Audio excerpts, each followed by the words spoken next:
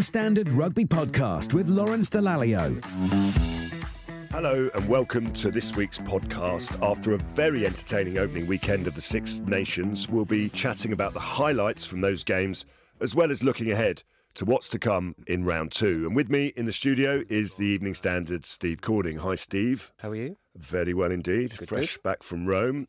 And after a great comeback from Wales at the Principality Stadium on Saturday, which nearly resulted in them claiming victory, it only seemed right and fitting to get a Welsh rugby legend on the podcast. It's Jonathan Davies. Jiffy, how are you? Cheers, lad. Yeah, not the greatest comeback because we didn't win, but it was certainly exciting. Well, listen, before we talk about that match, unfortunately we have to start with the sad news of passing of Barry John over the weekend. I mean, was that something that was expected in Wales, or it sort of came out the blue, really, and it's very sad?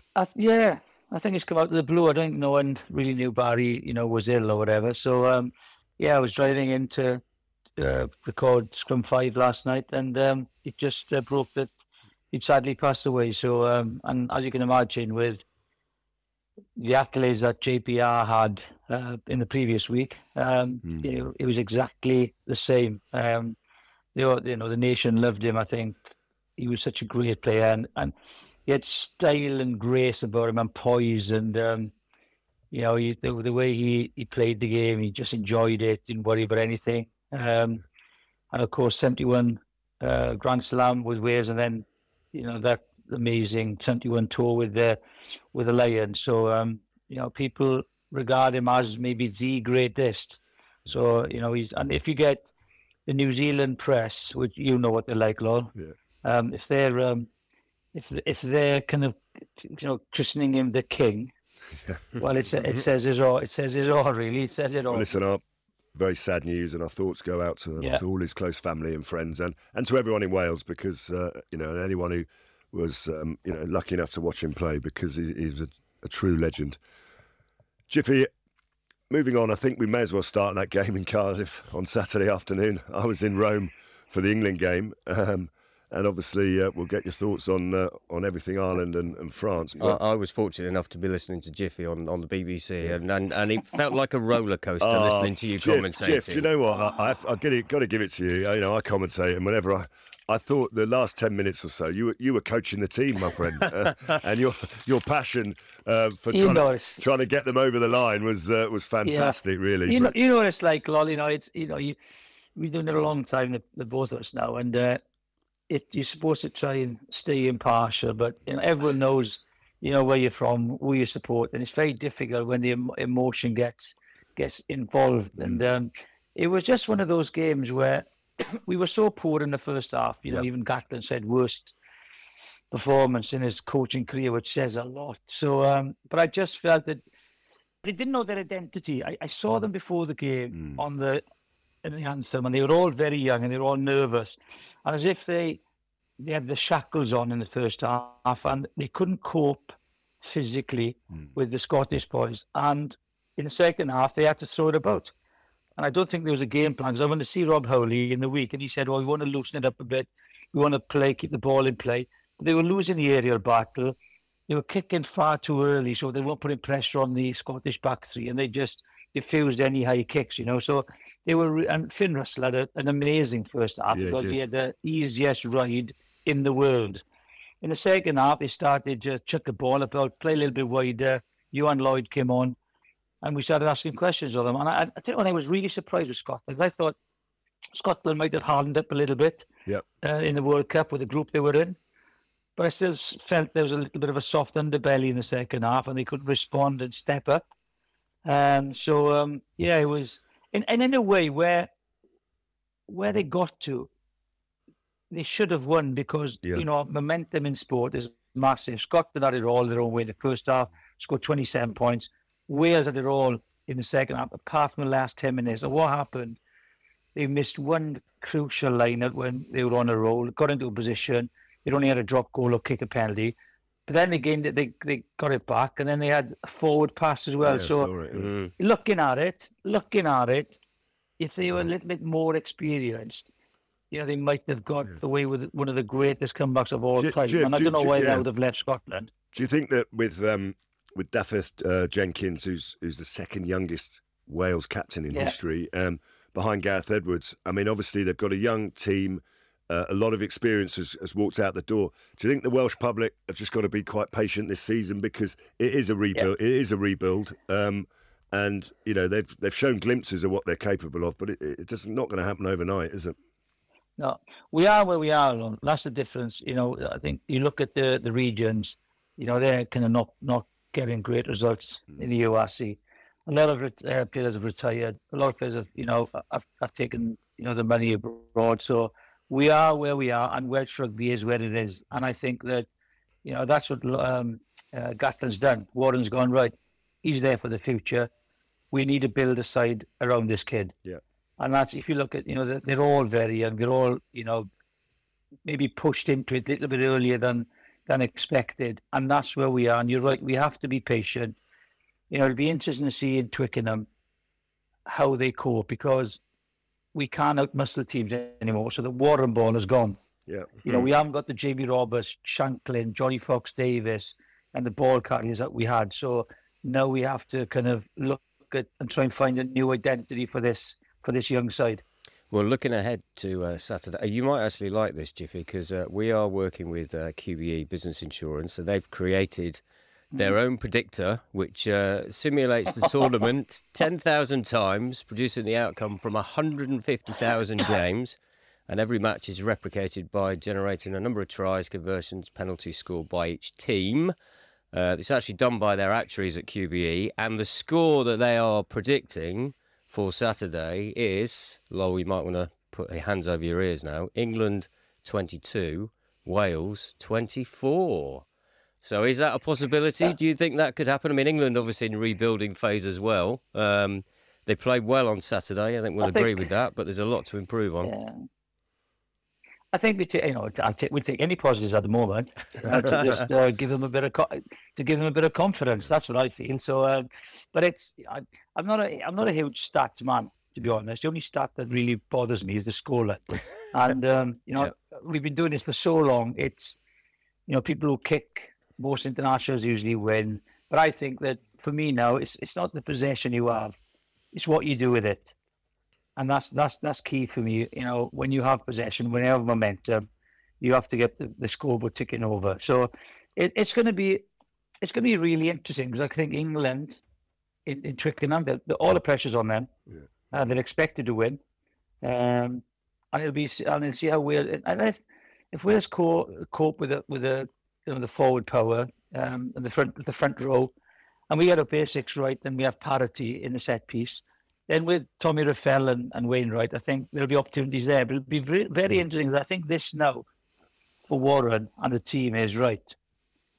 How are we going to play? Mm-hmm. Because although we lost to Scotland, it was a huge game. We played well in the second half. It doesn't get any easier for us, because we got England away, Ireland away, France home, and then Italy. So if you look at it realistically, that maybe those three games, we'll be going in as clear underdogs, and we might not get a result. And then all of a sudden, the pressure is to avoid the wooden spoon. So, that's why the tournament is the best annual tournament in the world. It just keeps on giving with surprises and performances, and brings up superstars. So, Jiffy, we can't let you go without talking about Ireland. Friday night, I watched it in a pub surrounded by Irishmen. I think we were all blown away by that performance. I don't think anybody saw that French hangover lasting as long as it did. Andy Farrell knows what he's doing, doesn't he? I've known Faz a long time. You're a 17-year-old, and he played prop against New Zealand in a test match up in Headingley. So he knows the ins and outs of both games now, and he's adapted well to Union. And I still think that when they go to Australia, I think they'll go 3-0, right? I think they'll beat Australia 3-0 with the Lions. That's an early prediction. But I think that when you watch all the island provinces play, and you watch the under-20s play, they know of a system where they all know what they're doing.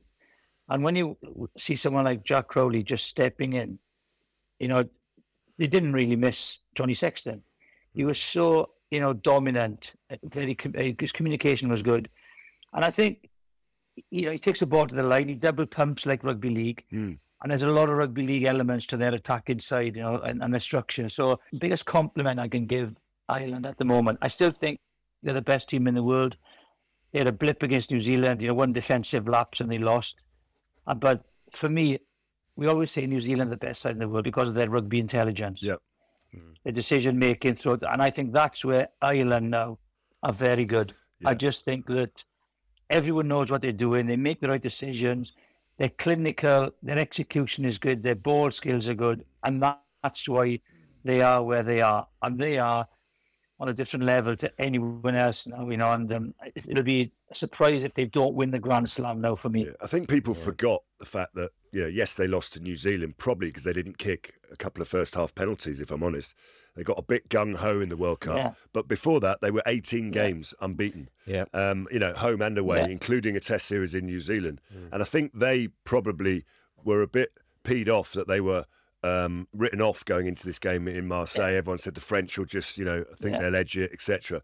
And their forward pack, the Ireland forward pack, I thought was outstanding. They took the game and they blew the French away right in the open. They almost started how the home team should have started the game, and almost made the Johnny Sexton conversation go away completely. So should we have a look at the weekend games then? Who we're gonna go for then? Let's have a look. What's the predictor? Let's have a look at our insurance friends at QBE, who normally get things pretty right because they have to set the price of people's insurance. Well, they picked Ireland to win last week, but only by a point. So I don't think anybody saw that sort of scoreline. And they picked Scotland to win, didn't they? They did, and England. So I guess it was a clean sweep. So we've already said that they're going for Wales. Scotland are hosting France. The QBE predictor is saying that will be a France win.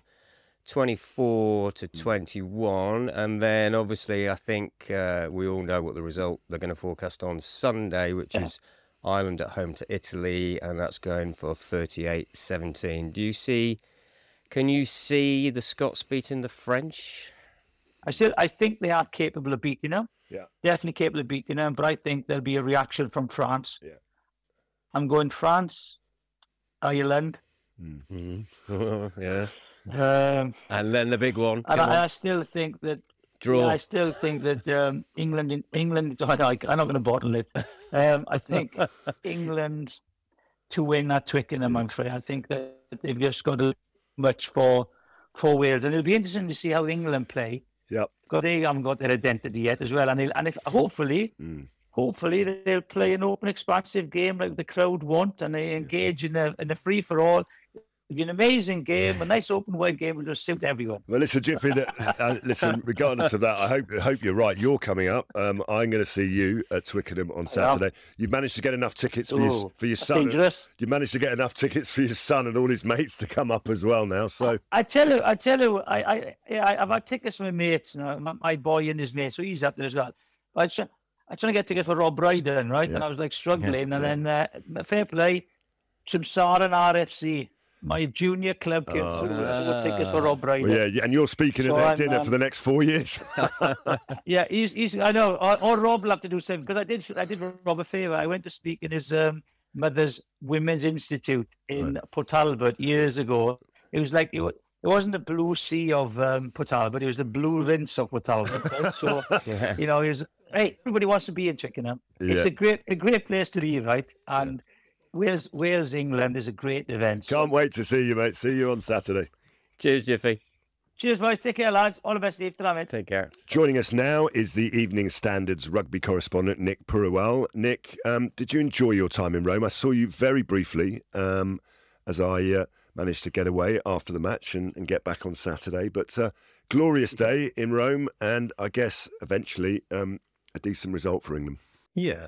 It was. I mean, it's a great time. It's an incredible city, incredible place, and it's so great that it's on the map and calendar for especially for England fans, because you could see there were thousands and thousands, and quite obviously this is the weekend the England fans have targeted. Well, they take their wives and girlfriends, and it's it's a great thing to see because it is a very enjoyable weekend for all concerned. I think one issue was obviously England, a bit of a messy performance, but at least they got the result. Yeah, they've got a new captain, 5 new players, two debutants starting, and a few off the bench.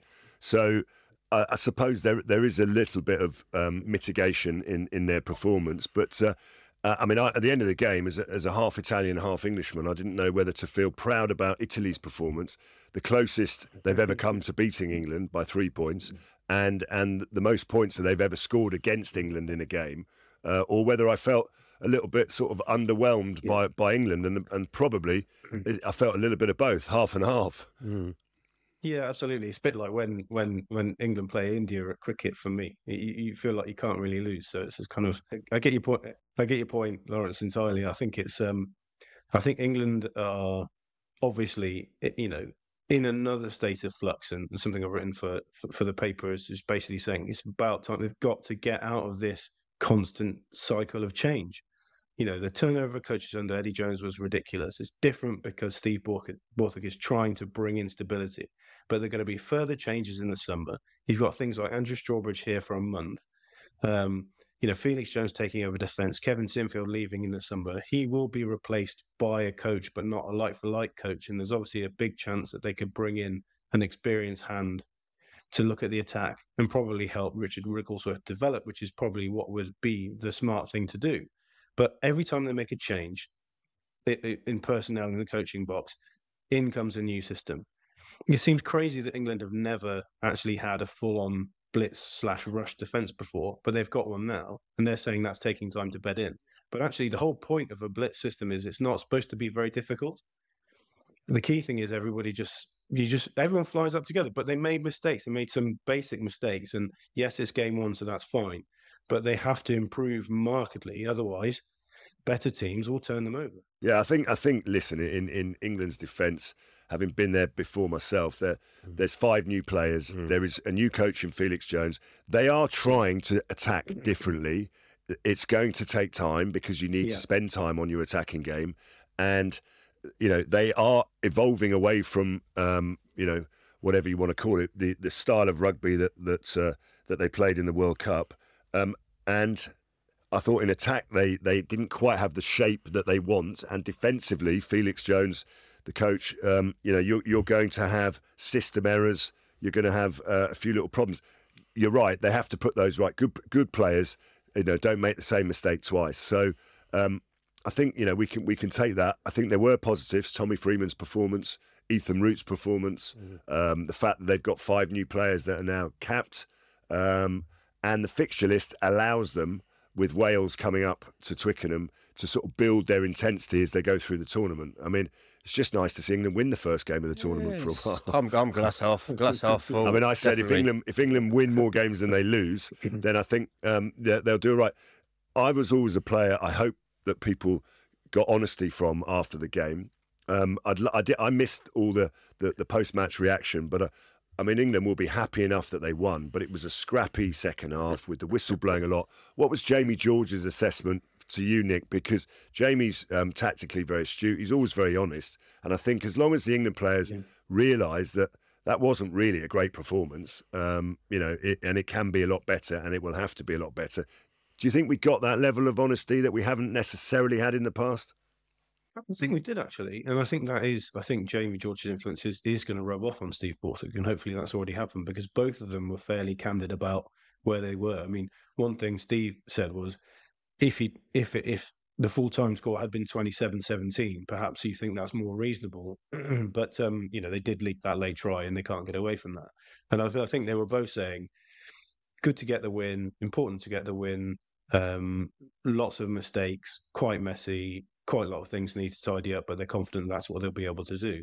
And just that basically as they move forward, what they're bringing in a new culture of not sort of condemning each other and individuals for mistakes. And so they're trying to remove a fear of failure, which Steve Borthwick has said a number of times. He felt like that was present in England squads when he was a player. And he thinks it's been that way in England for a long time, and he wants to change that. And I think that's a good thing. Well, Nick, I'll obviously be seeing you at Twickenham on Saturday, along with Steve, and we'll look forward to that. In fact, that's all we've got time for in this episode. So my thanks to Nick and to Steve, and of course to our very special guest, Jonathan Davies, a.k.a. Jiffy. Thanks as well go to Voxpod Studios for hosting us. We'll be back next week with all things Six Nations, so enjoy round 2. And until then, thanks for listening and see you soon.